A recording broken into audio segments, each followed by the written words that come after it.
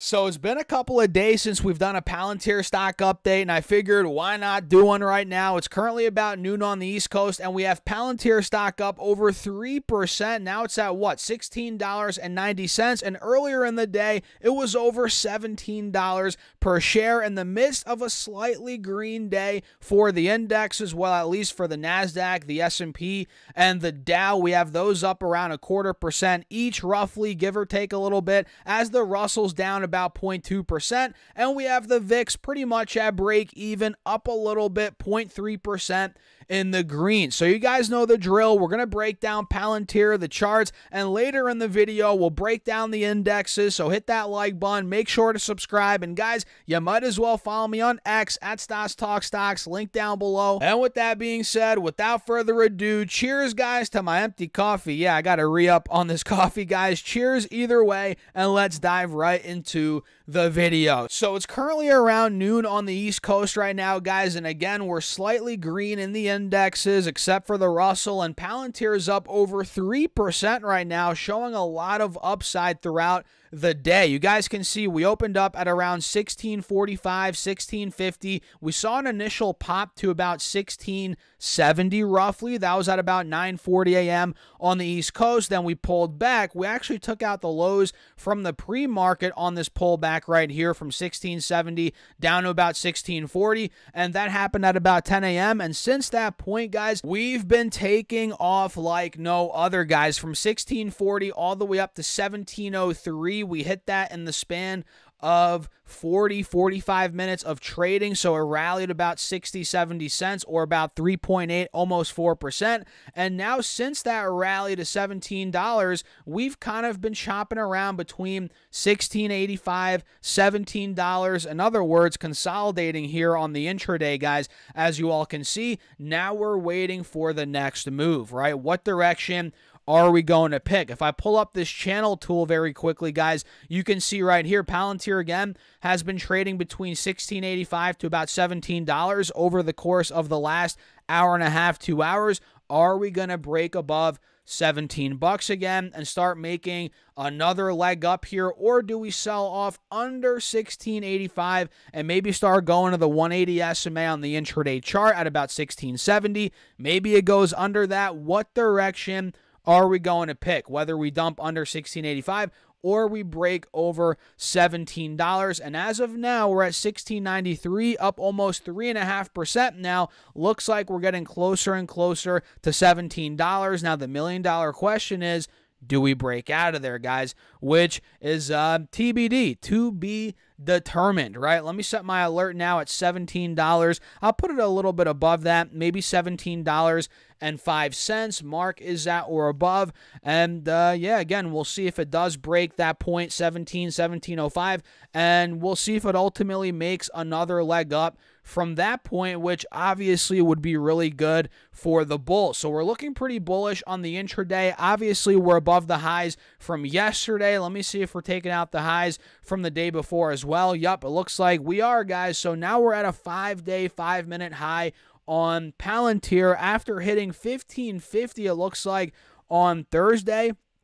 Or was that Friday of last week? Either way, yeah, I think that was on Friday of, this past week. We hit 1550. Now we're clearly, making some ground off of that low. Again, fresh high here on the 5-day, 5-minute. And on the 20-day chart, you guys can see, now we're slowly starting to peak above the 50 SMA and the 180 SMA.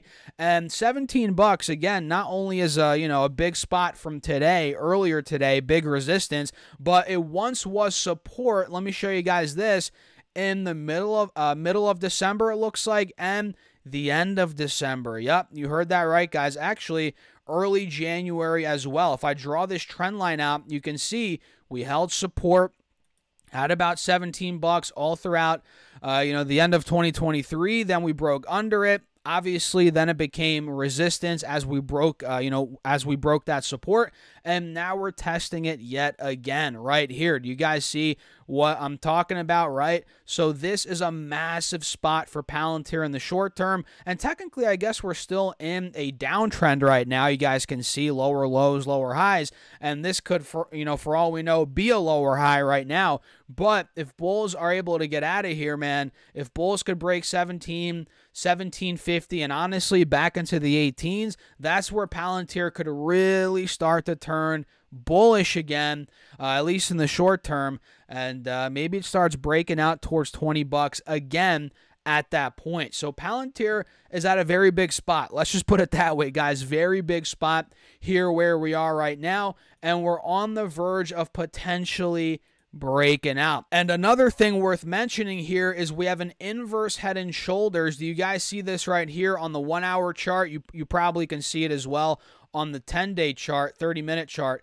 You can see here we have the left shoulder, the head, and then right here we have the right shoulder. You guys see that? So now again, we're testing 17. If that breaks, which is a big spot, we could see that right shoulder in this inverse head and shoulders start to complete. And again, at that point, we might fully be breaking out. Time will tell, guys. Time will tell. But overall, Palantir is looking like overall, yes, it's continuing the uptrend, of course, and it's fighting on the 1 hour time frame to really start breaking out, which here on the 4 hour time frame, you can see, okay, if we start breaking 17, we start breaking 18 especially, we could be on our way towards the top of this channel, which could put us anywhere from 20, 22 bucks.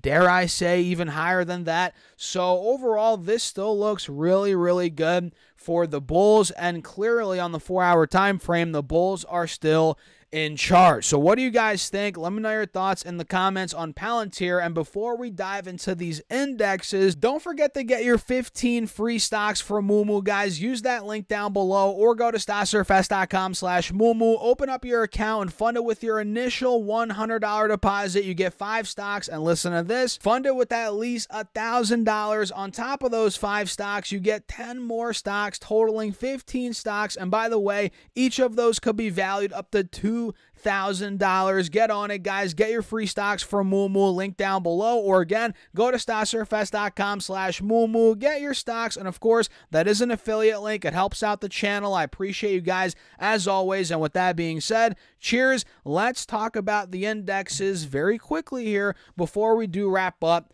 the video. So again, we have the S&P 500 right now down. Actually, no, the Russell's down. Excuse me. The Russell's down 1/4. We'll talk about that in a second. But the S&P is up around 1/4%. It's at 475 bucks per share right now, roughly, and we're trading above the 50 SMA on the 4 hour chart, and we're bouncing clearly off the 180 SMA. And let me point this out to you guys right here. Looks like we do have a bit of an ascending triangle.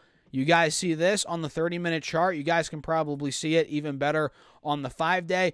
Look at that. Ascending triangle, clear as day, which could be getting, this could be getting ready for a move above 475. At that point, we might fill the gap to 477, 478. Then if that were to break, all-time highs could be coming right around the corner on SPY. So keep your eyes on that ascending triangle. And on triple Q, let me pull this up and show you guys. We're not noticing an ascending triangle on this, but we are noticing on the 1 hour chart here a clear cut reversal. We were seeing a death cross a couple of days ago. We were under the moving averages a couple of days ago, but now we're no longer seeing that. In fact, we're back over the moving averages on the 1 hour chart. We have a golden cross as well, so there could be more upside by the looks of it here on triple Q as well, which is awesome. And the Russell, which is slightly in the red right now, is still battling at the moving averages on the 1 hour chart right at about 1975-ish.